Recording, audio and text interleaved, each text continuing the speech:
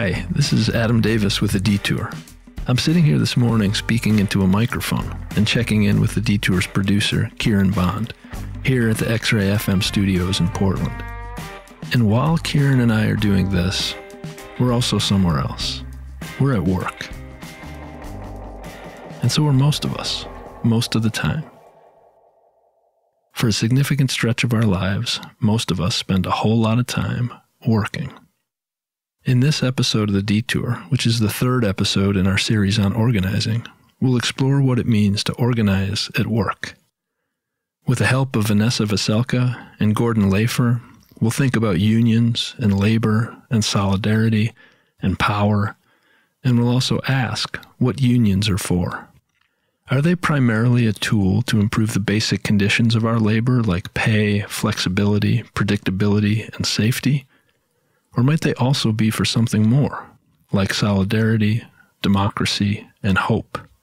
When are unions likely to take root, and what generally stands in their way?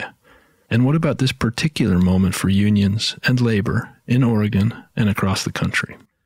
Maybe you've thought about labor organizing, and if so, why? If you haven't, why not? Our guests, Vanessa and Gordon, have done a lot of working in and thinking about unions, and believe that unions could benefit most of us, even those with good vacation time and bonuses. They've lived their commitment to organizing at work, and their words are deeply rooted in their long and varied experience and the understanding that has developed over countless efforts to build power from the ground up. We start with Vanessa, a novelist who has been at various times a teenage runaway, a sex worker, a musician, a student of paleontology, a union organizer, a cab driver, and a mother. As an organizer, she's worked with hospital and long-term care workers, longshore and warehouse workers, and state employees. Vanessa grew up with a generally pro-union mindset. Her parents would never cross a picket line. And in her early years, she saw how, when an injustice happened and the right voices spoke up, how easily powerful entities could make something happen if they wanted to. Vanessa sees organizing as a human endeavor, something we humans do to use common sense, support, honesty, and passion to build something better. This conversation was part of our Consider This program on people, place, and power, and was recorded at the Alberta Rose Theatre in Portland, Oregon. I had always understood organizing. I understood disobedience. I understood connected disobedience. When I was kicked out of high school, and I didn't go past 9th grade in high school. And I spent one day in a New York, like 2 days actually, in a New York public school, and then 2 different ones. Okay. And then they had these big gates that would come down in the stairwell when the classes went in this one particular place, and it would trap all the kids who were late to class in the stairwell, and they would come up and ticket people, right? And I saw that, and I was so offended that day I made a little flyer and I put it in the bathrooms and I set up a time and I got like a whole bunch of other people to do it. And I'm like, if we all go in there and the thing goes down, what are they gonna do? So that was like always how I thought. And I saw organizing work in a lot of ways. I was part of the Tompkins Square riots in '88. And these moments of power are really, really important because, for instance, in that situation, without going into it, the issue was that they were putting curfews in parks and that they were, for the Zeckendorfs and the Trumps buying up the property. And the riot happens and all of that. And people have been organizing for a long time to get that to stop. And after that, the next day, they just announced all New York parks were open. And so you see those moments, you go they can do that. Knowing you can do that, that's organizing. And then when I saw it in Seattle and WTO, what I saw is I was part of people sitting, there was a big sit-in and we were kind of trapped at the jailhouse sit-in, and there was 800 people in jail and all these negotiations about jail solidarity, et cetera, and fights in the city. And it was kind of at a standstill until at 11 p.m. one night, Longshore, a representative of the Longshore Warehouse Union, which controls the whole coast, walked in and said, let those 700 people go, or we're going to strike the West Coast and stop load again, period. They were out the next morning.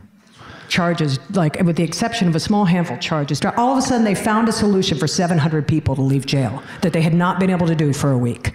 And it wasn't on the paper that that's what happened, right. But I knew because I knew, and I was talking to people at the time, that that's what happened, and I saw that and I went, that's power, that's real power. I came to organizing naturally. The first place I tried to organize was a place I was working, which was the Amazon warehouse in Seattle. So that's the first place that you started to organize, was the Amazon warehouse in Seattle. Yeah. You'll notice I wasn't successful. I was successful in a way. It was 1999, 2000, and I was a SALT. So a SALT is an old 1930s term for somebody who goes in for the purpose of organizing, takes a job, goes in for the purpose of organizing. So I did that, but I didn't do that for anybody. I just did it because I needed a job, and I thought that, like, well, if I'm going to work somewhere, that place looks like it needs to be organized, right? So I went to the Amazon warehouse, and it was, somebody had explained to me, like on a cocktail napkin, basically, almost the amount of, here are the things you do to try to start organizing. And I went, okay, got it, but it's it's humans talking to each other. It's humans talking to each other about how you use your common sense and your support and your honesty and your passion to build something better. And that means there's discussions about risk. It's an intimate thing because fear is real. It's interesting because as you've been talking, in my head, I've been going back through some of the early jobs I've had. And I think one of the ways I first ran into unions was not by participating, but in a way the opposite. It was a construction job outside Chicago with a guy named Bernie Pakanowski, who ran an outfit called BP Carpentry. Bernie Pakanowski. And he was an incredibly hard worker, and he was an incredibly profane guy, and he hated unions. Right. Why do you say right? Okay. So when you say building trades, I say right. And let me explain why. It's Great. not to cast aspersions on people in the building trades who are unionists. I know amazing unionists in the building trades. There are two different big models of unionism that we have. We have what's called craft unionism, and that means you organize by your job class, iron workers, electricians, right? And the idea of power there is if you have all the iron workers or you have all the electricians, they cannot do the work without you, right? So the power and the leverage comes from the job class. There's another model that's an industrial model, and that sort of comes from the, you look at the Ford factories and things like that. And that says we have more in common because we all work in the same place, even if we have different job classes. So we can shut the factory down if we're all in one union, right? Those are the basic principles. The craft model came from a guild system, essentially, in Europe, right? It came through apprenticeship, it came through hiring, built into hiring halls, and the industrial model comes later. One was the AFL, one was the CIO. Together they became the AFL-CIO, and that is your very basic primer on this. However, it is just it's understandable why it happens.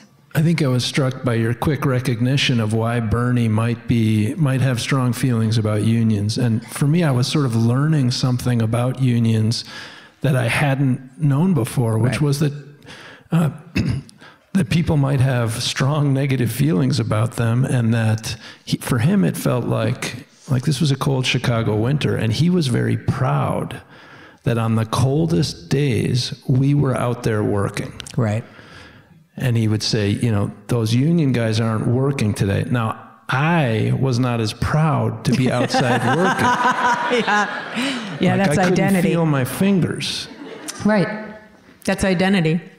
The fact that American workers have been constantly sort of fed an image story and systemic, and in systemic ways, the idea that pride in work means never asking for anything, or pride in work means doing anything, just because, like that whole bootstraps thing, right? It's very built in. It doesn't mean that it's still not real to the person. And that's the thing that I think sometimes gets forgotten. It's still totally real to the person for whom, my grandfather was like that, for whom that was a very big part of his American identity. And his sense of pride was to never need anything and to always make it happen. Right. People are not machines. They need their pride. And if you take that away, and say, well, this is just this is just a tool of capitalism, right? Like if you take it away that way, you're not recognizing the actual experience of pride. And if you take it away another way, say like you're totally replaceable. That's another way to take it away. There's all different ways it comes away. Yeah.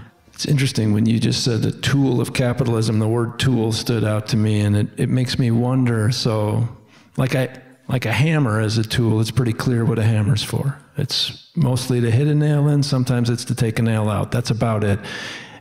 Is it fair to think of a union as a tool, or is it useful? And if so, for what function? So nothing is one thing. In one sense, a union is a working democracy that is accessible to the workers that are in a particular place or in a particular industry, and more accessible than other forms of democracy, right? So in one sense, it is a functional democracy within a system, right? In another sense, there are unions that are very much focused on just bread and butter. And there are unions that are very much focused on social movement, and some that are focused on all of it. And there's a whole variety. The insanity of, sort of the knee-jerk anti-union response is it's like, well, we're going to throw out voting because I think that's a terrible, I didn't like what they voted for, so no more voting, right? Like unions are democratic institutions, even when they are led by terrible people who then have to get, like every other organization, pulled back, held to account, all of those things. The mechanisms for democracy are still there. And why did you say at the start of that comment that unions are a way to sort of practice democracy that's more accessible than other ways? What did you mean there? Because it's very direct. I mean, like, yes, there are unions that are huge, but they still have structures in place that can make everything, bring everything closer. A lot of people in most workforces who are unionized, can elect a steward. When unions tend to be less than they should be, it's usually for apathy. It usually comes out of apathy. And that's the same of democracies. I think it's this question of how much we might want from our work and how much we might want from a union that's part of that work, and that challenge of identifying, again, what is this tool best for? Right. Is it best for helping us practice democracy in the place where we're also getting paid? Is it best for making sure we only have to work a certain number of hours a week? Is it best for a deep sense of emancipation? Is it best for a break after 4 hours? Like, do you have an idea in your mind of kind of, here's what the union does best, and here's when we get into trouble with trying to make it do something? Well, let me change from just a little bit. For a union to be meaningful to work on any of those levels, it has to have a power, period. So the question is, where does that power come from? And that power does come from one place, ultimately. It's the ability to withhold your labor. It's the ability to say no. It's the ability to strike. It's the ability to say this is not good enough and mean it. And I'm going to go back to basic relationships, because this is all normal stuff. If you're in a relationship and you say no, you know, to your sister, to anybody, right? Like you say no, but you don't mean it. It's not no, right? It's not. So if you are not willing to withhold your labor and say, you know what? If this doesn't happen, I'm not going to work here anymore. There's all sorts of context, right? Like how hard is it to get another job? There's all sorts of other pieces to that. Like this one is closer to where it works with my daycare schedule. So people get held hostage all sorts of ways.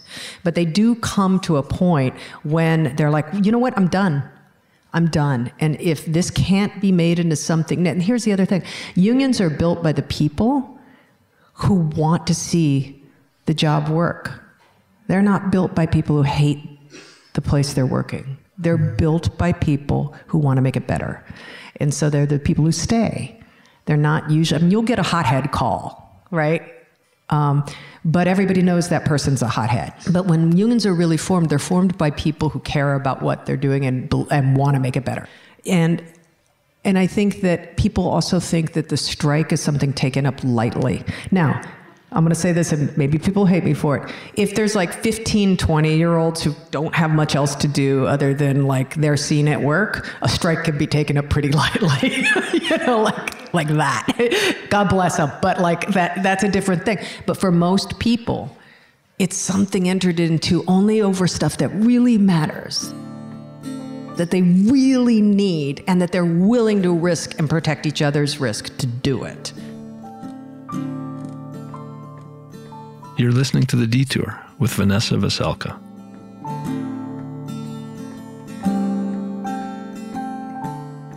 It's interesting to think that that power starts from this potential to withhold. Yeah. And it kind of makes me wonder about whether there are certain places, whether there are kinds of work or sectors where a union is likely to take root,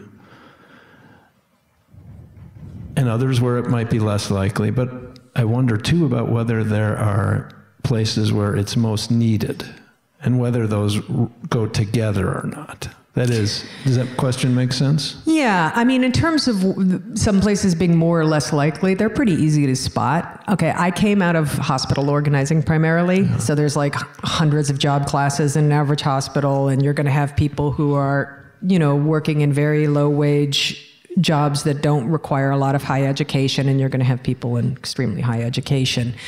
And the people, like I would always see like techs in the, you know, who like angio, like a lot of different techs, and they were the hardest group in some ways to organize, because you run into this kind of like, well, I'm a professional and I don't need what this other person needs. I feel like they need a union, but I don't need it. But I'm really that the nurses make more than me. And I'm like, well, you know what? They're organized. They bargain together for their wages. And, you know, some of that's shifted over the years. But what I'm saying is, usually it's people who have really, really been. The two big misunderstandings I see is that people like in those workforces, like the techs I was just talking about, they really need you. They really could benefit from being organized and working together and building making sure their skills are honored, et cetera. The other big thing I hear is those people, usually meaning people of color, people living in abject poverty, people living with lots of other vulnerabilities, those people won't organize. It's too dangerous and they're scared. Those people organize because they have to and they know it. Like this idea that in an average workforce, one worker always looks at the other and says, you know what?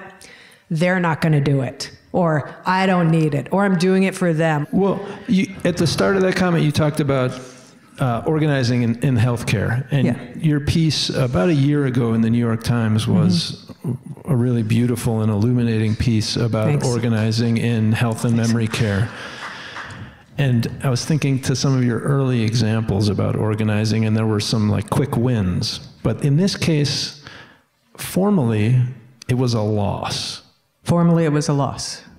But it didn't feel like it. So, yeah, go ahead where you're going. So, organizing changes people. I am, as an organizer, somebody who is not very interested in ideologies, because I really believe that to become a union, a strong union, you have to act like a union. You have to be a union. And I believe in that kind of like, you know what, if you hold together and you act like a union, nothing can keep you from being a union. Nothing. Like the certification process can fail, they can decide, you know, but there is that inherent strength that is going to be there. And these were workers that he's talking about, that I wrote about in this piece, who really were set up in a no-win situation. They were set up for a context. These were memory care workers. Their residents were dying at off-the-chart rates. Due to staffing, like off the chart rates, due to staffing, not of COVID, all sorts of neglect. And they were desperate and they wanted to organize to stop it. And they were willing to take a very radical path to try to do it, which was to strike for recognition, meaning they didn't wait for the vote. They had 85% of them signed cards, they signed petitions, they did all the stuff, and they said, we are a union, and they went. And they did not get recognized. Their employer never recognized them as a union. And they ended up, most of them working, you know, they quit together and left, the big bulk of them. The process of how they changed during that time is a process I've seen a lot in organizing, which was people in contact with their own power. Not their own politics, not their own sort of like ideology, but their own power, who take those risks. You know, they change in the course of that. What is good enough for them changes. What they know they can do changes. Like it's just, and so it wasn't perfect. It was a terrible situation. I would much rather have seen them win. Mm-hmm. But they made massive changes in their own lives, and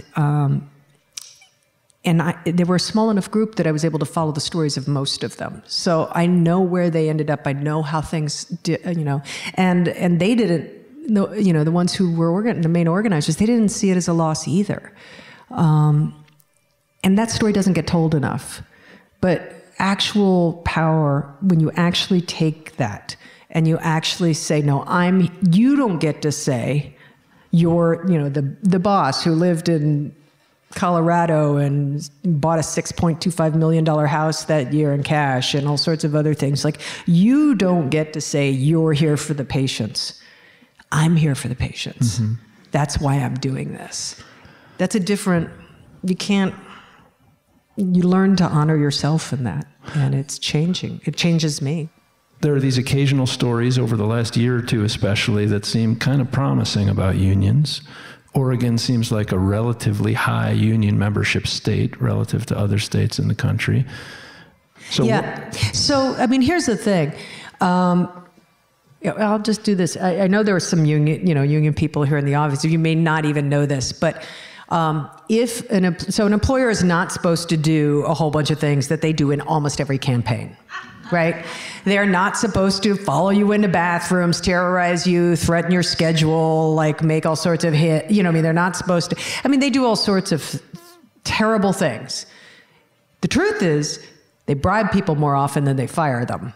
It's more effective. And they do it all the time. And if they get caught, there's almost no way to prove it. It's literally at the level of like some of the issues that have come up around police. Well, were you afraid when you saw this? And then if somebody says, I was afraid, like you have to prove the state of mind when something, well, I fired her, but I wasn't thinking about organizing and the fact that she's a leader. You know, I mean, it can all line up. It still doesn't matter. It's not enough for you to get a board charge. If you clear that hurdle, and you get a charge, you know, oh, we won at the board. Sorry, I'm not trying to be. But like you get something like that. How big do you think, I'm going to ask a couple of questions. Make noise if you think the penalty is over 10,000 for like a company that to like basically say they've got 5 ULPs, like really bad, that's called an unfair labor practice. Say they've got 5 really bad rulings against them. What do you think they're paying $10,000? Say they're, Amazon, say they're whatever. Do you think they're paying $10,000 in fees for that? No. Do you think they're paying 5? 200? None. There are no compensatory damages in our labor law. There's no penalty. There's no enforcement, and there's not a single financial penalty. There's none. So these guys can do whatever they want, and they do. And I wrote this in the article, and it was the thing that got quoted back the most to me, which is time is a white-collar weapon. If you're the worker in this, the 2 years it might take for something like this to run through, or a year it might take, that's why your power is in each other. Your power is not in the law. And I have never met a worker who wasn't, who wasn't a white man who thought the law was there to protect them. The law is not, and I'm not trying to knock things like that. I'm saying that very honestly, like I just haven't met like that instinct that the law is on your side, that the law is something to go to. It would be great if it was. And there are times strategically where like you want to file that stuff. There's techniques, there's tactics, there's right moments to do it, there's ways to push forward, all of that. But fundamentally, there's no compensatory damages. So what is the law, right? It works for the employers. You can theoretically, in the most extreme circumstances, force someone to bargain. And then they don't show up with their homework done, and they drag it out, and they file more things. You got to file more things on them to get them to bargain. So what gets them to bargain? It's power. The ability to strike and withhold labor is the heart of being able to negotiate. You can do it. You can. Absolutely, Workers United can beat the boss. They can. But it takes real organizing around real issues with real leaders and relationships to each other. It's a fight. And it's an amazing fight. Vanessa Veselka is a novelist, an author of The Great Offshore Grounds and Zazen. Her writing appears in Tin House Magazine, The New York Times, GQ, The Atlantic, Bitch Magazine, and Best American Essays, among others.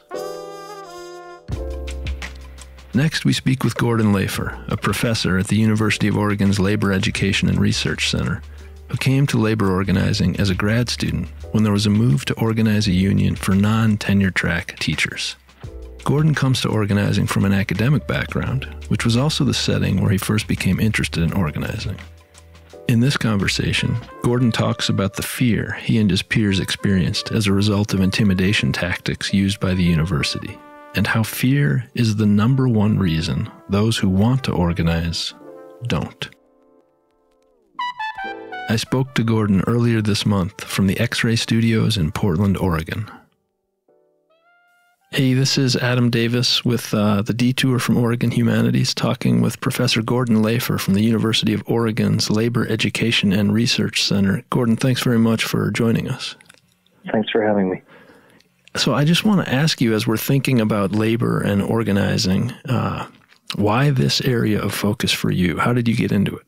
I got into it a long time ago when I was in graduate school, and there was a move to organize a union for the graduate student teachers, and we eventually organized and joined the same union as the secretaries and custodians and dining hall workers, and that was all of that was eye-opening to me in a lot of ways. So that's how I first started. Oh, and when you say eye-opening, can I ask you a little bit more? What was eye-opening? It was, a lot about union organizing and what it takes to, organize a isolated group of people to be a group that can act together, and to get people who are naturally scared to do things that are hard, like go on strike or get arrested in civil disobedience. And, it's all people who you have no control over. Everything is voluntary. That was eye-opening. It was eye-opening for me how anti-union and how the level of kind of intimidation and threatening tactics that the university would engage in, and the collaboration and relationship between us as graduate students and other workers at the union also was eye-opening, because this was at Yale University, which was a very hierarchical feel about, who knows something and who knows nothing. Mm-hmm. Like there's the senior professors and the junior professors and blah, and then there's people who are like the buildings and the trees, who wear uniforms and get their hands dirty. Mm-hmm.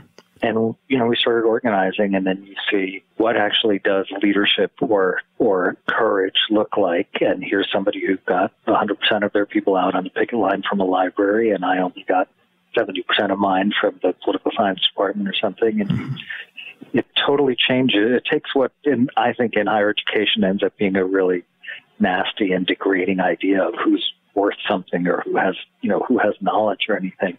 And turned it on its head in a way that was also eye-opening. Made it sort of real and not theoretical?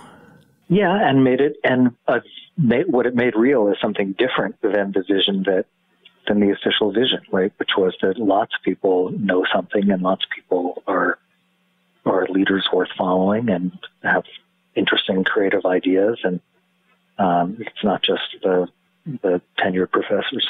Mm-hmm. It's interesting, at the start you talked about sort of moving from isolation to being able to work together. And as we get a little deeper into thinking about union organizing, I guess I wonder if you've seen in all the work you've done some common themes or techniques for moving from that sense of isolation toward being able to work together in ways that require, as you said, courage and stepping up in unanticipated ways.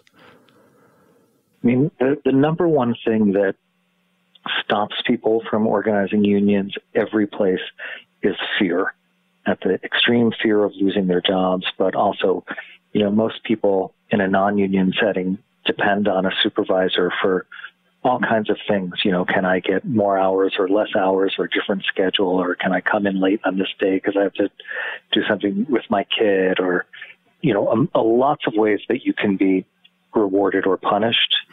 And, if there was no fear of any of that, and you took almost any group of people in America and said, what do you think about getting together with your coworkers and coming up with some proposals for how to make work better, and sitting down with management and trying to come to an agreement on those and writing those up in a way that's legally binding? There's almost nobody who would say, no, I would rather have no say at all over that. I would rather just management decide everything unilaterally. Uh-huh.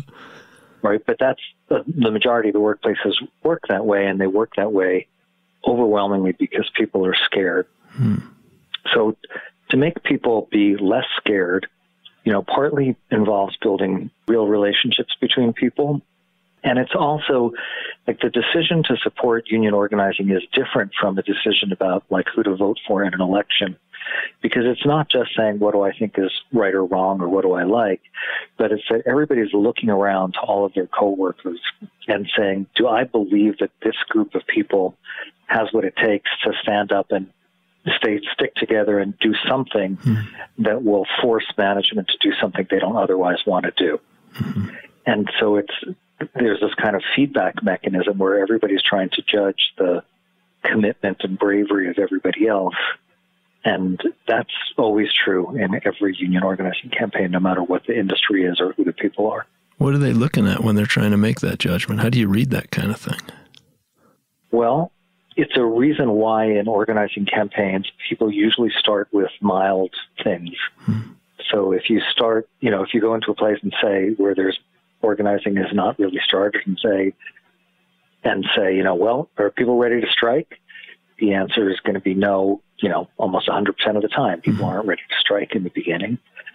And so you say, okay, first let's just do a survey and see what people care about. And now let's have meetings in the departments. And now maybe we have a petition. And, for most people, a petition is a scary thing because you're putting your name out in public and kind of outing yourself potentially as a troublemaker. And when people do each one of these things and don't get fired, it takes away a little bit of their fear and builds a little bit of trust in each other. But it's a slow, gradual process. Anybody can imagine it in their own workplace if they look around, and most workplaces are it's not that everybody's in isolation from each other, but we tend to be organized in a way that makes sense for the profit motive of the employer, which is what private companies are supposed to do, is make profit. So we're isolated we're divided according to occupation, sometimes pay scale. Oftentimes those things overlap with language or race or ethnicity or gender divisions. Mm-hmm. And then along comes a union that needs to build solidarity across all those lines that people are normally separated by in the workplace. So that also has to happen, because you can't have a successful union that's built on, one group of people, no matter how strong they are, being very strong and everybody else being alienated or uninvolved. Mm-hmm. Is it as simple as, I'm going to just throw out like an exaggerated question here, which is, if work conditions like around schedule or pay, flexibility, transparency, is that when work conditions in those areas are bad, a union is most needed? Are there situations in which you think, no, a union is not needed, or do you think unions are good in every circumstance? I'm just trying to get a sense of what kind of a tool a union is and where the ground is most fertile for it. Well, to say the first thing, do I think a union makes sense in every workplace? Yes. To not have a union means there's no democratic process inside the workplace, inside the corporation or the organization. And it's like saying, when people are like, well, if the boss is good, then there's no need for a union. To me, it's kind of like saying, if you have a benign dictatorship, but it's truly benign and really wants what's good for people, then there's no need for democracy. And that, in the most extreme favorable case you can think of, that might be true in terms of saying a truly benign, enlightened dictator is going to make all the right decisions that will make people's lives as good or better than the decisions they would make for themselves. Mm-hmm. But at some point, it's like, being 20 and having your parents say, we only want what's best for you. And you feel like, okay, well, maybe you do only want what's best for me, but I need to be able to make these decisions on my own. There's something that's, there's something fundamental about that. And this is like a little off track, but one of the things I think about with this is, I spoke to somebody once who is a very high executive in a Fortune 500 company, not the CEO, but like one of the top 2 or 3 people. And all of his friends were in similar positions in different companies. And he told me that they all talked with each other about putting together what they called fuck you money. And what that was enough money to support themselves and their families for a year in case they got fired. So that if they got into a fight with their boss, who was the CEO, that they knew that they would be okay. Even if they got fired, they'd have enough money to live till they found another job. Mm-hmm. Now, these were all people who were at the top of the economy, the almost the most powerful people that exist, with the greatest prospects of employment. So this guy told me that him and all of his friends did put aside this money. None of them ever used it, but it made them feel different walking into work every day. Like they felt like they walked in more, a little more with a straight back than bent over, and didn't have to worry about what happens if I say what I really think. So for a normal person who has no chance in hell of putting together a year's worth of living expenses, having a union contract and a neutral, impartial grievance procedure is the closest you can come to fuck you money, right? And that's separate from, does the boss make good decisions or not? It's like, can I just be a dignified adult, or do I need to always be, a certain amount subservient and kissing up to somebody because I'm dependent on them? Where unionization is most likely, depends on 2 things that in some ways are in tension. One is people feel like they're being mistreated.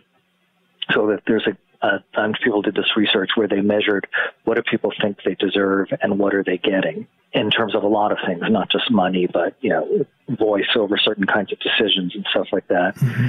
So the things that you mentioned where people are being mistreated. And then the other thing is that they think there's some hope, not a guarantee, but they believe there's a reasonable chance of changing that. I do not believe it's true what some people say is like, oh, things just have to get bad enough and then people rebel.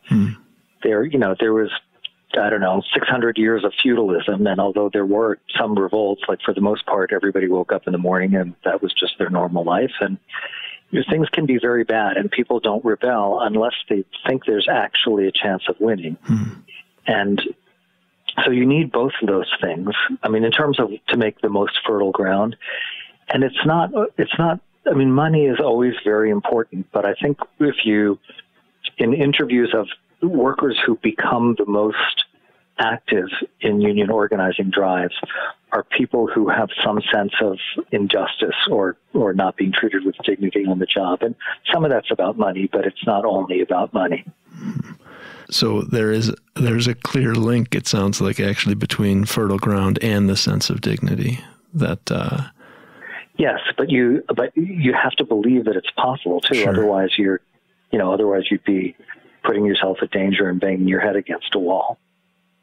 If you look at the anti-union playbooks of management consultants and the stuff, you can find the stuff it used to be printed in books. Now it's mostly online. One of the key parts of the classic message that management consultants use to stop people from organizing unions is essentially convincing them that it's futile, that there's nothing the union can do to improve their pay or conditions. Right. So it's actually so they don't say focus on the first condition you talked about, which is the mistreatment. Instead, they focus on the second, that no matter what you do, it's going to remain the same or it's not going to improve. Yeah. Yeah. Can I ask you, I want to sort of anchor this a little bit in Oregon and maybe the U.S. right now. I think what I want to ask is, why aren't unions more prevalent?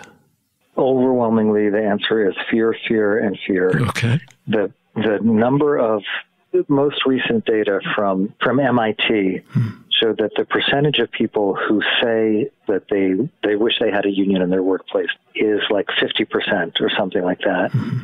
And the number in the private sector, the number of people who do have workplaces that do have unions is like 7%. The gap in numbers of people is like something between 50 and 60 million people.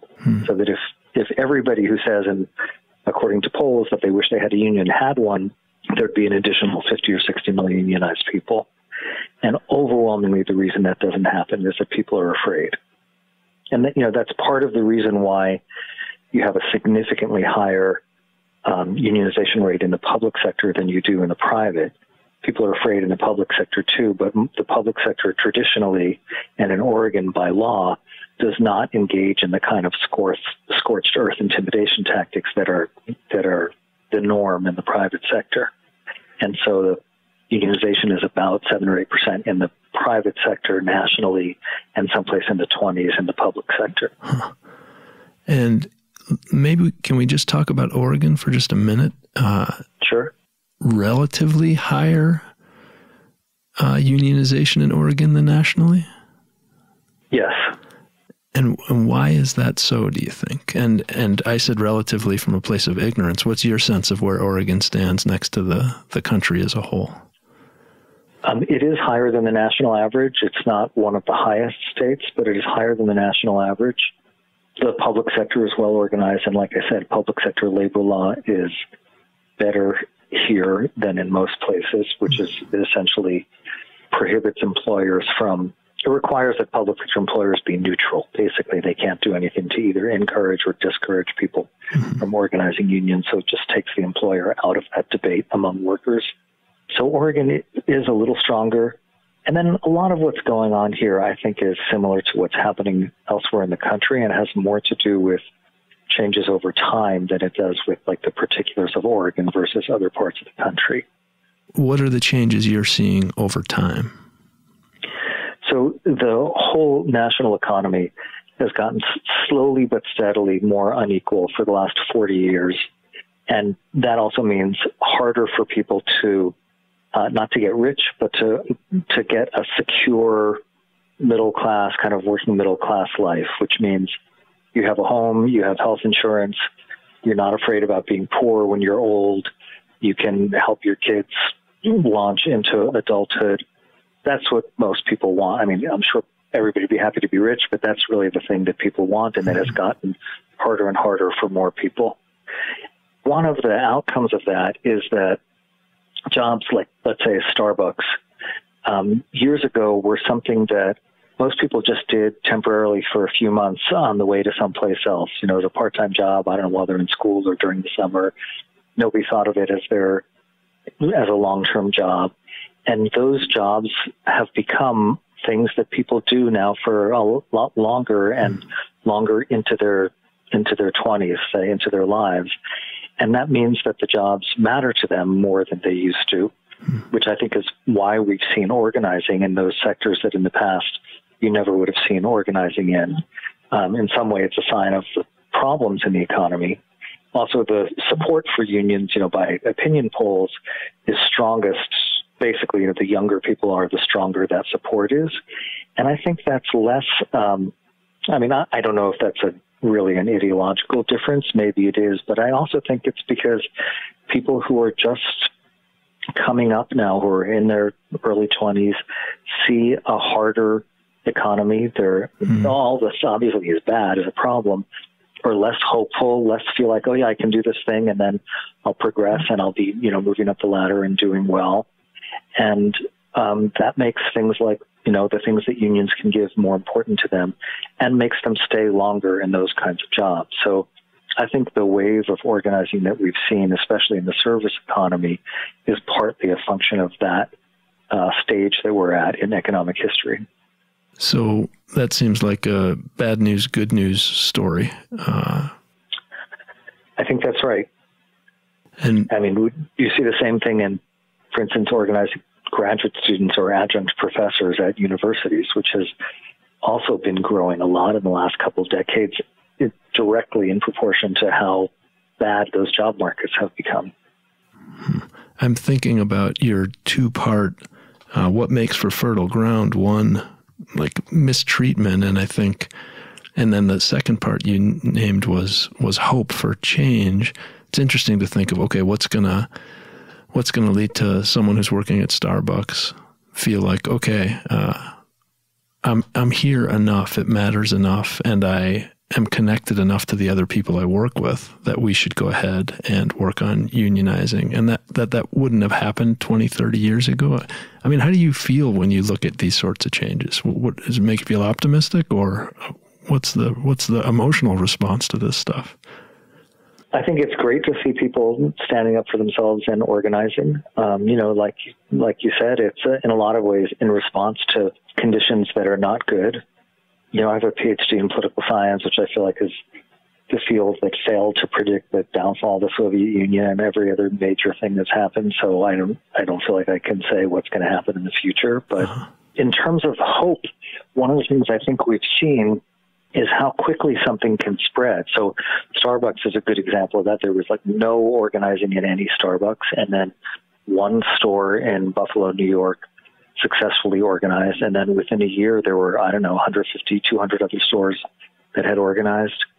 We kind of saw the same thing with the fight for a $15 minimum wage, which at the beginning, I think most people in America thought that was both impossible and maybe unwarranted, like undeserved. And the first place that was won was in SeaTac, in the city that surrounds the airport in Seattle. And it was won through a ballot initiative. And because I think it's a town of only about 15,000 people, there was intensive organizing. So whatever, it took a long struggle. But as soon as they won in SeaTac, then people thought, well, if you get $15 an hour for pouring lattes in Seattle, why shouldn't we get that at LAX or at Portland or wherever? And that spread very quickly too, not always at 15, but the push for significantly higher minimum wage spread very quickly after the first victory. So I think that we are at a time when, you know, there's a lot of anxiety and resentment and insecurity in the economy, and that can go in a lot of directions. You know, people end up being resentful at big corporations and at the same time resentful of immigrants, or it fuels racism, fuels a lot of different things. But when people see like, oh, you organized at Starbucks and you got like this much more and this worked, I think there's a lot of readiness to jump on things when people are given reason to be hopeful, not to be promised, but to believe they have a reasonable chance of winning. Are there policy developments that particularly excite you right now? Yes. Nothing is totally set, but there's a move at the federal level to say that non-compete agreements have to only be for people who actually have access to corporate secrets. I don't know if this is something you've ever run into, but when you work someplace and they make you sign something saying, I won't work for another company that does this kind of work for 2 years after I leave here, or something like that. If you're somebody who's privy to whatever, secret recipes or code or whatever, or corporate trademark things like that may make sense. But in the last couple of decades, that's proliferated to a huge part of the economy where you have people working at fast food restaurants who are forced to sign something saying, when I leave here, I won't work for a restaurant within 50 miles for the next year, which makes people, makes it much more difficult to quit a job, right? And makes people much more scared about being fired. So there's a move at the federal level to do away with that, which is good.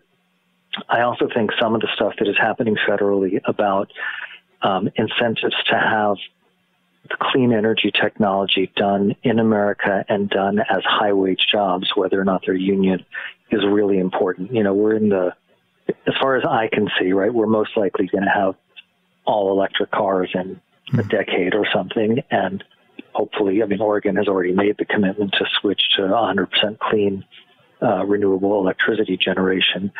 And there's a lot of work and a lot of investment. And the question of, to some degree, is that work going to be done domestically, or is it going to be sent to wherever the cheapest labor is in the world?